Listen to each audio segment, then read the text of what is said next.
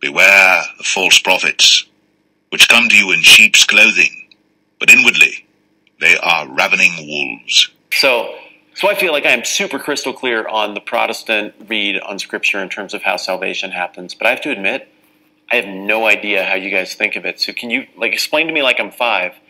How is a person a Christian in the Orthodox Church? I would say that the Protestant and the Catholic world, which you got it from them, sorry. Okay, no, it's all right. Is what I would call based on redemptive theology. Okay. All right, so redemptive theology works like this. Man is sinful. God rejected. We rejected God, and therefore we're punished. And we've received God's justice because we rejected God.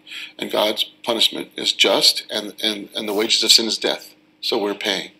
But God doesn't want that, so he offers some salvation. So he offers Jesus to pay the price. Yes. And so Jesus pays the price of blood.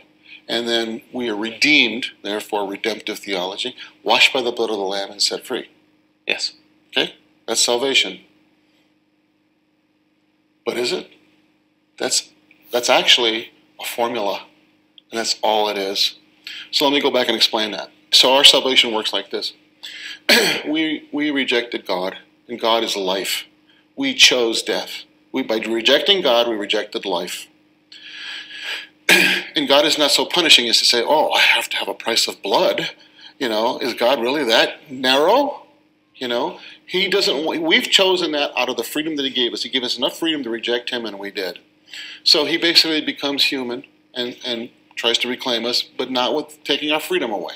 He comes and says, this is the path of salvation. So first he becomes human. He incarnates, becomes human, teaches us, leads us, and then he accepts death. And it's not the death that saved us.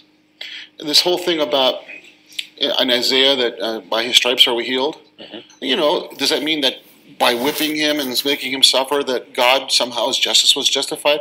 Or does it mean that because he did that, we found a path? Because now will I lead all men to myself. People don't pay attention to boring stories. The pearl of English literature is Romeo and Juliet. If they didn't die in that awkward manner, it'd be a boring story, right? If Jesus didn't die a horrific death, who would have paid attention? Now will I draw all men to myself. Salvation didn't occur on the cross. It occurred on the 3rd day. And Jesus didn't raise from the dead, and this is where I think Protestants get it wrong. Jesus raised from the dead to prove that he was the Redeemer. He rose from the dead to prove that he was God, and only that God could redeem. No. Jesus raised from the dead because he was human. Because that's the plan for humans. That's salvation. We're going to raise from our graves. And if you read the Nicene Creed, it's really clear. I believe in the resurrection of the dead and the life of the age to come. Amen. So you believe in punishment of God. You believe in the grace, the mercy, the resurrection of God. Punishment, pause there. Yep. I would argue and say, see, if you read it in and say, well, God is angry and he's punishing, I don't see God as angry and he's punishing. I say God is consistent. God is consistent. So if he says, I gave you freedom, and I will not take it away, and you use the freedom to destroy yourself, he's not punishing you. You chose it. The Bible technically was never really organized. It's basically wasn't capitalized. Yeah, I mean, that kind of came later. So the church always was able to put it however it wanted to do it. Our viewpoint is it's our book. We do whatever we want with it.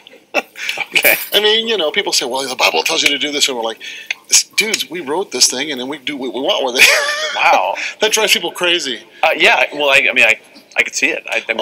That's nails on a chalkboard to a Protestant. That history, when you have a history of a council that put the gospel, the Bibles together and said, well, Thomas is not in there.